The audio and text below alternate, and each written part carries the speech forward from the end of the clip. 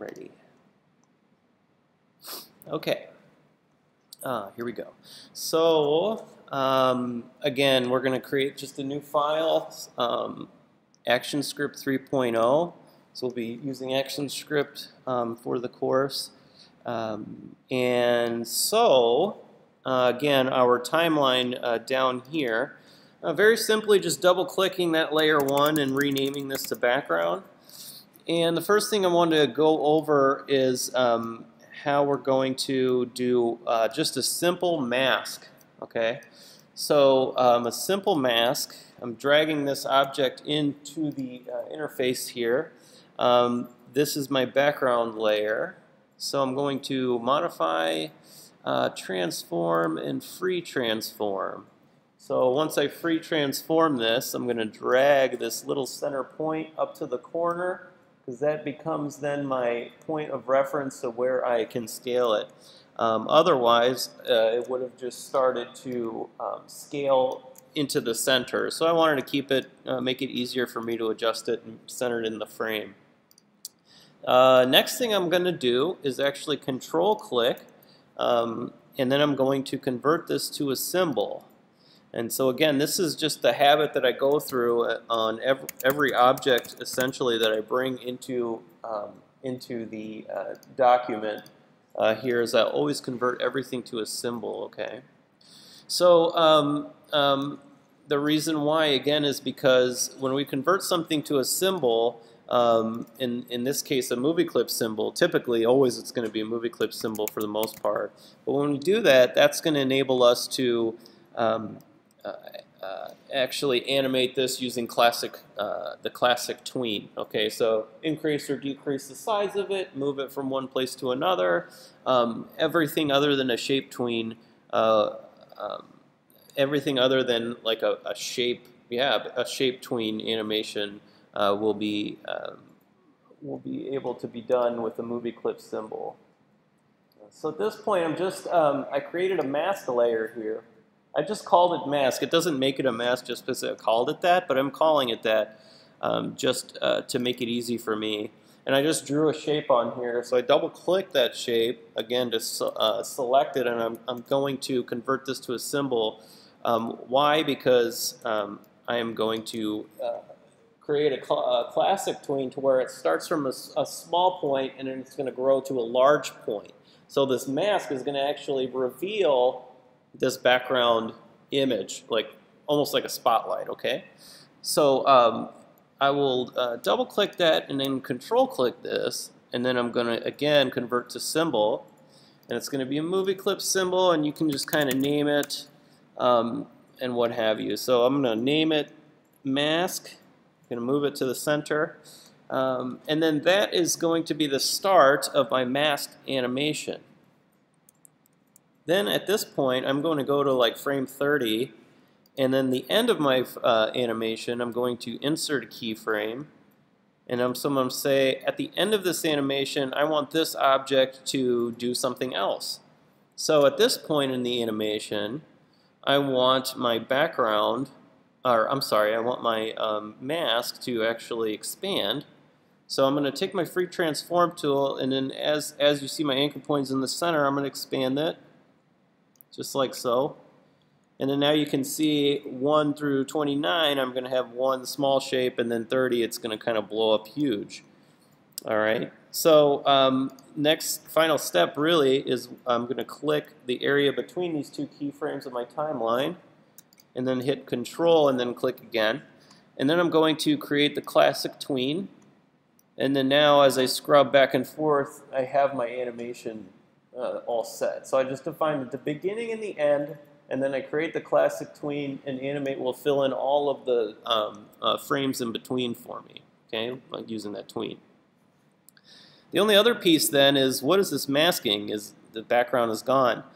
I have to actually see that my background is on frame 1, and I have to just extend that artwork all the way to frame 30 so it's visible throughout this length of the timeline. I don't want the background to actually move or any change in the art. It's just going to be a constant static image. So I'll control-click frame 30 and then actually insert frame rather than keyframe.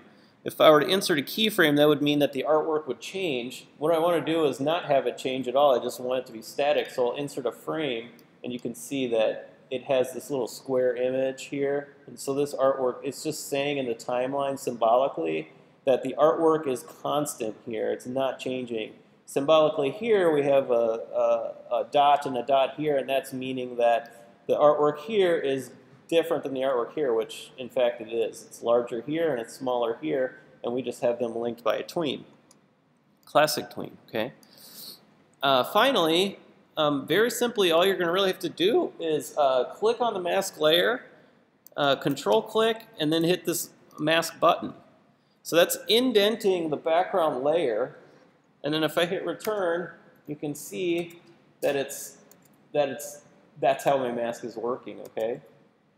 So if I were to want to add more content to the mask, oh, you know what? Let me do one thing. Let me show the easing, okay? So like, let's say we wanted this mask to ease, right? So like, let's say it eases in towards the end. So it like goes really fast in the beginning and slows down at the end.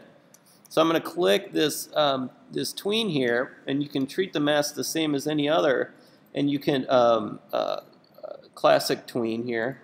So in the properties palette, I'll go to bring this classic ease number down to -100. So now it's going to ease in. So you see this little in here. It's basically just saying it's a classic ease in.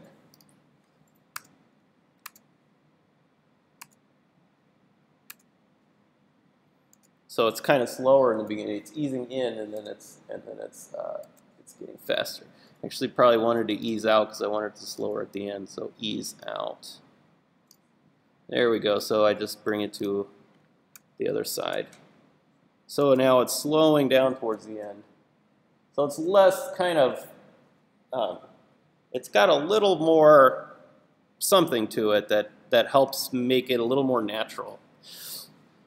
Okay, so that's essentially that. Let me go ahead, go over one of the things that you'll probably want to really use frequently as you're doing this. So I have been clicking on the Enter key or the Return button on my keyboard to like play this thing out throughout the timeline. I can stop the timeline by repeatedly hitting Enter and so on and so forth. So in order to really test this thing out, you can go to Control Test, and then you can actually get this SWF file that's generated, and then you can see what the end result is going to be. So the end result here, again, is a looping video for infinity. It's not going to stop. And then that's just the nature of the beast of how Animate is going to create files, okay? So I will show you how you can stop that, but essentially right now I wanted to show you how to test it very quickly and easily under Control Test. The next thing I'm going to show you is a type. Okay, so I'm going to create type, and I'm going to make it out of a button symbol. So I didn't show you button symbols last time, but they're very slightly different from movie clip symbols. So a button symbol and a movie clip symbol, a button symbol can be any object as well. Okay, so it could be like an image, it could be like a shape, it could be like a type, it could be just like regular type. So I'm going to actually select my type tool here, and I'm going, and it's right off to the side here, of course, and I'm going to just type flower, okay?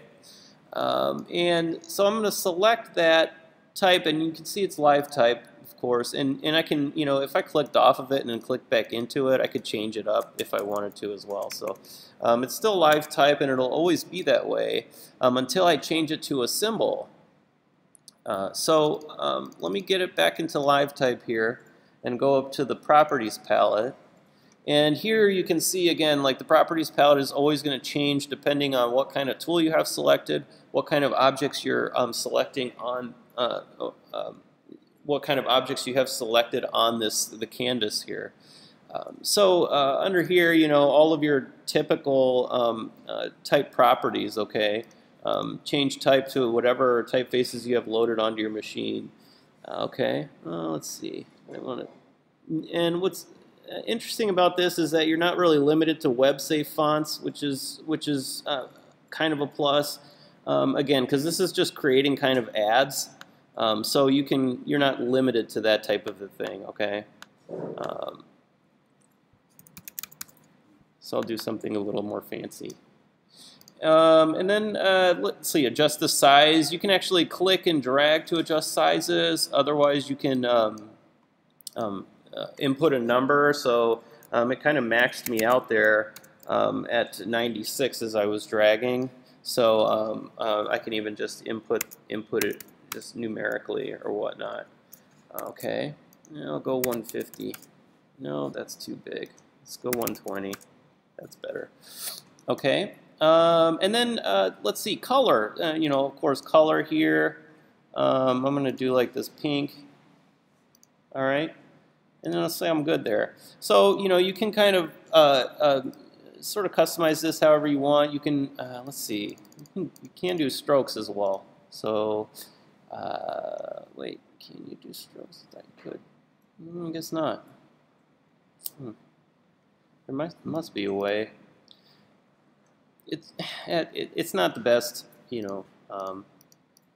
type isn't the greatest. You can actually even like do something in Illustrator and like drag it in too.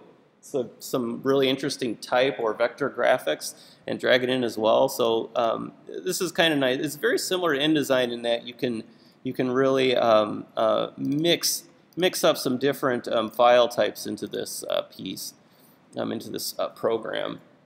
And again, you'll just go into your library here and then click and drag your content out as you bring it in, just like your links folder in InDesign similarly. Okay, so if I were to actually control-click this and then convert it to a symbol, instead of movie clip symbol under type, I'm going to hit button instead. And I'm just going to give this a name. And then now this created a button symbol, so you wouldn't know the difference, except when you click it now, it's not selectable type. It's like moving around like an object, okay? But the only difference then is when I double click into this, this is the difference. This is the difference between a movie clip symbol and a button symbol, is that a movie clip symbol would actually have just a normal timeline, like you would on the in the main area here, all your frames, etc. What the button symbol is going to do is actually provide an up, over, down, and hit state here. So just like you would with keyframes, you would go to each one of these states and then change up the type here to give this kind of object in action. Okay. So the over state essentially is what is this going to look like when the cursor goes over it or hovers over it, just like a rollover button.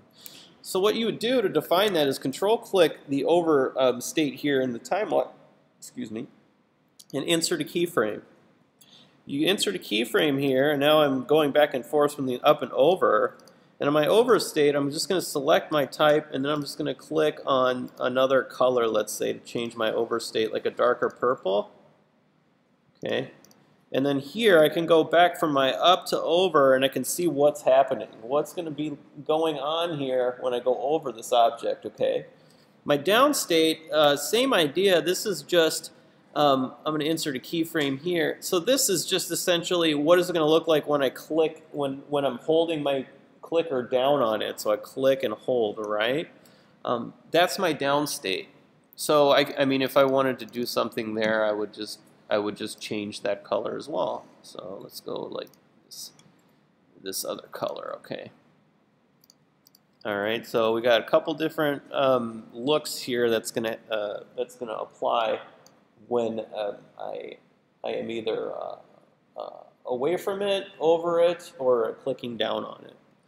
So that's the hit state I'm going to go over, but basically I'm going to control click and insert a keyframe here. What the hit state does is it tells the software basically what area is going to be clickable onto this. Okay, so like basically if I do the exact same thing for the hit state as all these other states, then once I go between this letter F and the letter L here, and I go kind of, you see where like my cursor has this like cross that's coming up? those are like the areas that are active in the artwork. So that's the only part that's going to be clickable.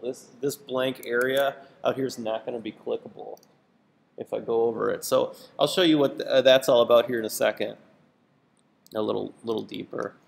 Okay. So let's test this out.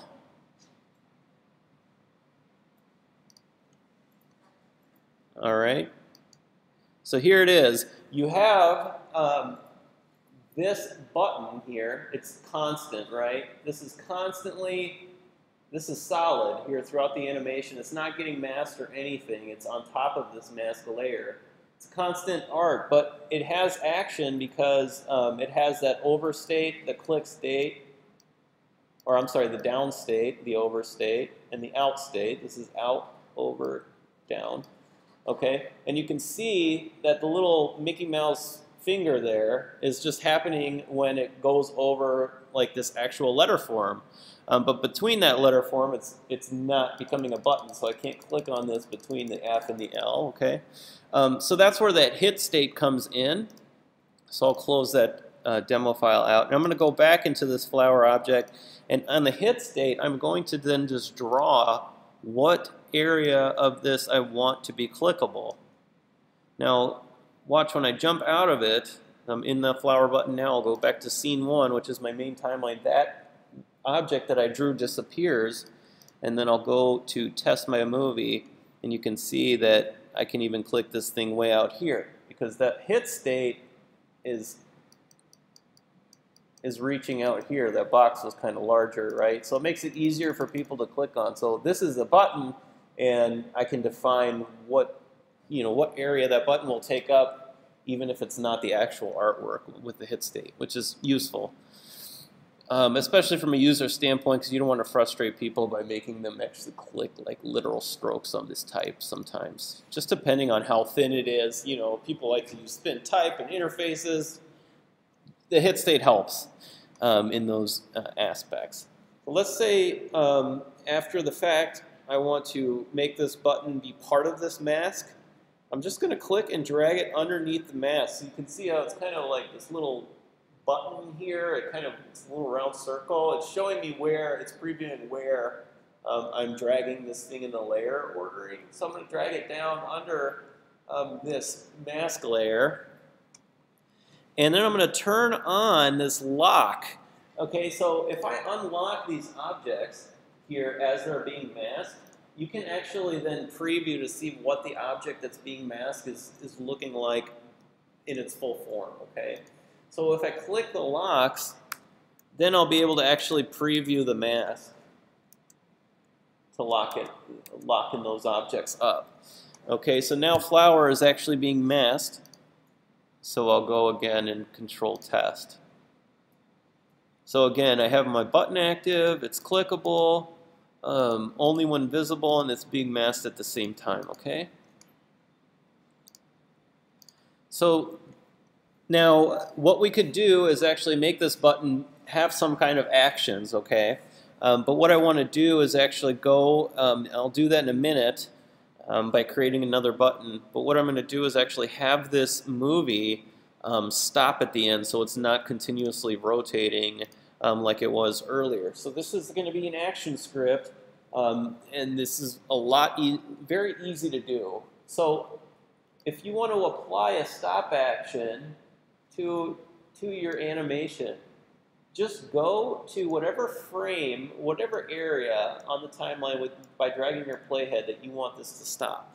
And you would click just any frame here within that playhead area that you want this video to stop at in the timeline.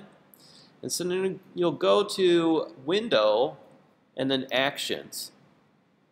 And then so the Window Actions panel will open up this huge dialog box that you cannot make it any smaller than this. It's really obtrusive, but that's fine. So the only thing I'm going to do is actually click this, this double caret area here, and it's called Code Snippets. So you just click that, and it's going to open up another window. Okay. Now this window will give you a folder that's called Actionscript that you can drop down, and then it'll give you another folder that's called Timeline Nav. Well, it'll give you a lot of folders here. Okay, so all these folders contains Actionscript that you can use in this movie or interactive piece. So under timeline navigation, I'm going to find that there's a code here called stop at this frame. So this is essentially your stop action. You'll just double click it, and then it's going to populate that actions window that we had opened earlier with basically some kind of instructions on how to use this, and the code itself, which is this part here. It's like that solid color code.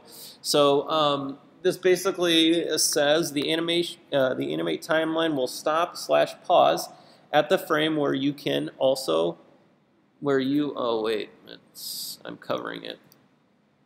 Oh, okay, yeah, where you insert this code.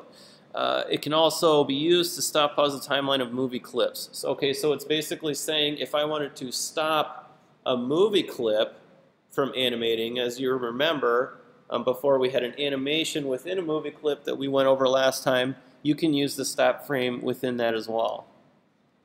So long story short, we're just using this on the main timeline, and we just wanted to stop at that frame. Okay, so close it up. Yeah, let me get my timeline looking better. Okay, so I'll close out all these windows. Usually every time I add Actionscript, I close out all those huge windows because you can't make them any smaller. But here's the difference now. So you can see on my timeline that Animate is going to create a layer called Actions. It automatically does that when I add any kind of Actionscript code to this piece. And right over here, it's showing me where the action is by this tiny little letter A. Okay, so this denotes that I have Actionscript on this frame at this point somewhere. Maybe it's an object, maybe it's not. I'm not really sure. What I can do is click on that and then open up my Actions panel, and then I can see that I have a stop action right here. If I click off of it, it disappears. If I click back on that little letter A, it's reappearing. It's showing me that I have a stop action right here at this point. Also, here in the left corner, I can see I have actions at frame 30. As I build out more actions throughout the timeline, it will tell me where other, what frames I have other actions at, and then I can actually click on the list and see that code populating on the right side. So let's see this in action. So Control Test, and there it is. That is all it does. It just stops it at the end. It does not continue on, and that's exactly what I needed. So again, you'll have to just redo it. I still have, to re-see the animation or whatnot, but this is exactly what I'm hoping for. I still have my rollover. I'm working on my button and my down state as well, and my hit state is still reaching out here, which is good. All right, so now one more thing. I want to demonstrate then a movie clip button. So I have a regular button, and I can apply any kind of action to this button here. But what I want to do is actually create a movie clip button, because I just want to show that you can, do that and apply Actionscript to any kind of element as long as it's a button symbol or a movie clip symbol. So for this, I'm going to call this back. This is going to be a back button. It's going to be really simple. So what I'm going to do is the back button is actually going to just pop up when the video ends here at frame 30. So right here, I'm going to control click and then hit insert keyframe. Okay, and then on this empty keyframe here, you can see it's a clear circle. I'm going to take my playhead back over that area, click on that keyframe in my timeline, and then start dragging artwork out here using some type. Okay, so here I'm going to just drag out a text box. I'm going to call it back.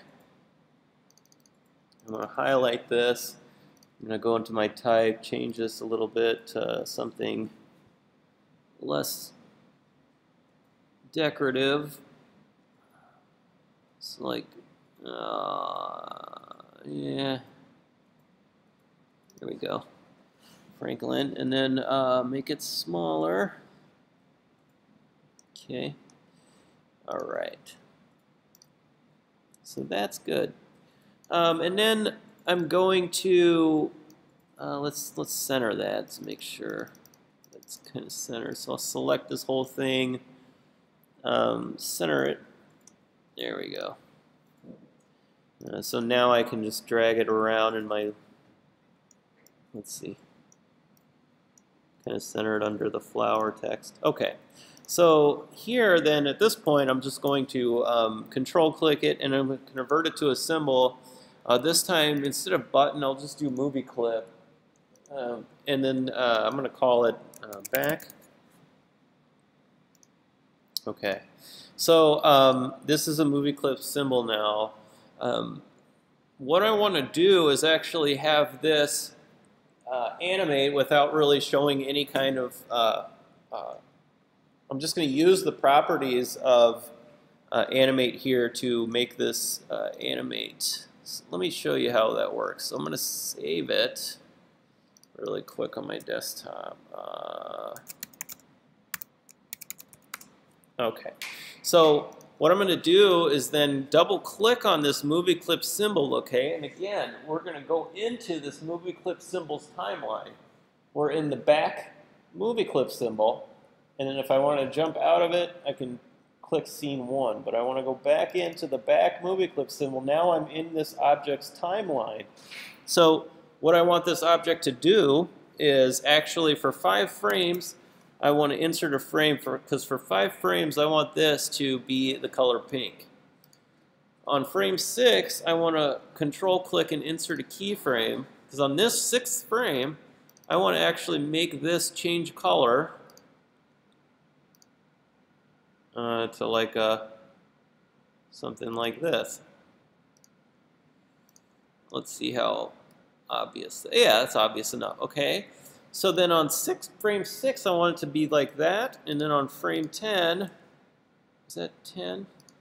Yeah, something like that. I'm going to control click and insert a frame because I want the art to stay. So I want this animation, I want this timeline to play out over and over and over and over and over again to infinity in the background inside of this symbol, inside of this back button symbol or a back movie clip symbol. So that's why they're calling it a movie clip, because this object can have its own animation within itself. So then I'll test this out. Okay, so the video plays out. It stops at the end after the mask kind of reveals everything. And then you still see kind of this back button sort of going through its own animation process over and over and over again. Got my button symbol working. I've got my overstates going on. It's all good to go. All right, so that's a really simple animation without even applying any kind of tweens to it. It's just happening, okay? And that shows up on this one single frame. This is a 1 frame that this animation is taking up just because this is a movie clip symbol that has its own timeline within it. Okay.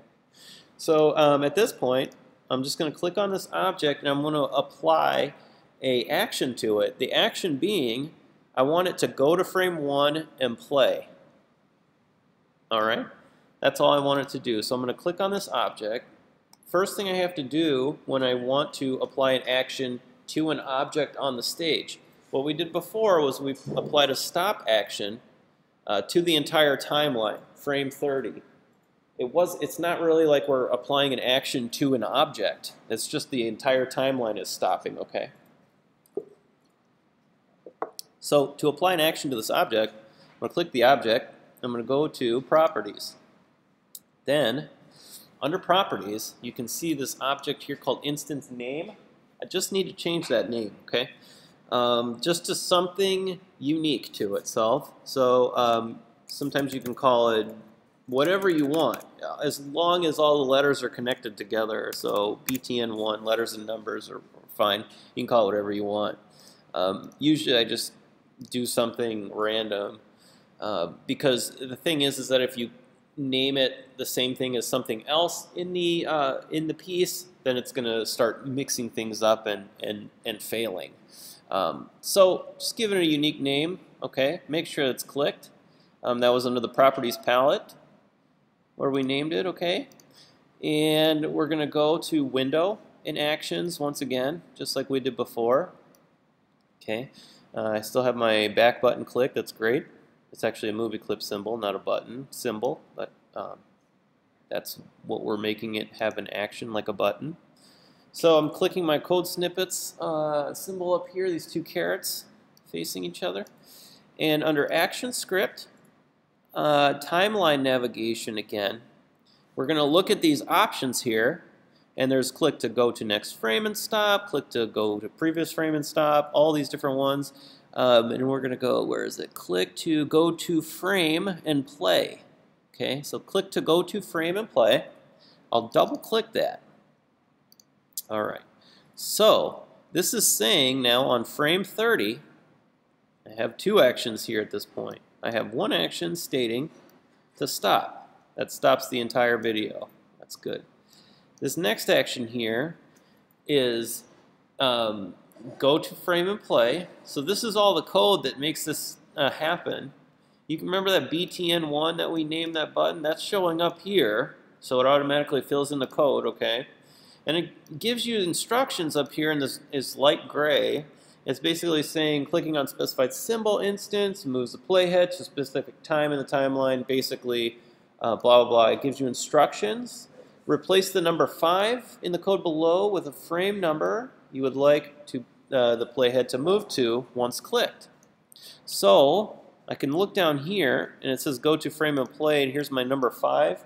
I'm just changing that number to whatever frame I want this button to go to once clicked. All right. All this other stuff in the code here, not that big of a deal. It's just, this is Actionscript 2.0 code. It adds an event listener, mouse click event, blah, blah, blah. The only thing you really need to worry about is making sure that this name is identical to the object on the stage that you named, that you want your action to, and that go to play is here, and then you just put the frame that you want. You want to replace the frame 5. I'm not sure why they default to frame 5, but you just want to change that frame number to the frame number that you want the object to go to. So once that's changed, I can close this out. No saving involved here. All right, and then I'm just going to go to Control Test. Okay, my button comes up. It's got that background animation happening. And then it goes to frame 1, plays, and then remember frame 30, it stops. So now I have a constant flow here. One disadvantage to movie clip symbols being interactive objects is that I don't have that sweet Mickey Mouse finger happening when I go over this back button like you typically would see in like a website or something. That's something to consider. So usually, if it's a movie clip symbol that has an action to it, I give some kind of reference to tell the user what to do with this thing, okay? So maybe typically to make it dummy proof, I'd say like click to go back or click to replay or something like that, since that little Mickey Mouse hand isn't showing up at that point, okay? Let's say you see how I'm kind of like losing the, I can't click on like this empty gap in between. No big deal. I can actually go onto this object, and what I'll do is, let's say I'll jump into the symbol, and I'll create a new layer over it, and then I'll just call it, oh, yeah, here we go, hit layer. So this layer, I'm just going to put a piece of art here and convert it to a symbol and make it transparent so I can make the hit state just kind of just ad hoc here. So here's the object, the hit layer object. I'm going to go and change its alpha under color effect to nothing, so it's invisible. Okay, and then test it. Yeah, so now I have a little bit more, wiggle room to kind of click this thing. I don't even have to get it exactly on the button. So it's kind of a workaround if you want to create your own hit state. Just jump into the movie clip symbol and create a hit layer and make it a movie clips or a movie clip symbol in and of itself, and then just make it invisible. So the area of the clickability or the click area of that object is larger than just those tiny little letters. Okay, that's a workaround, and it could be useful in the future. So, all right. Okay. Any questions or anything at this point? I'm gonna upload this just as soon as I can, just so you have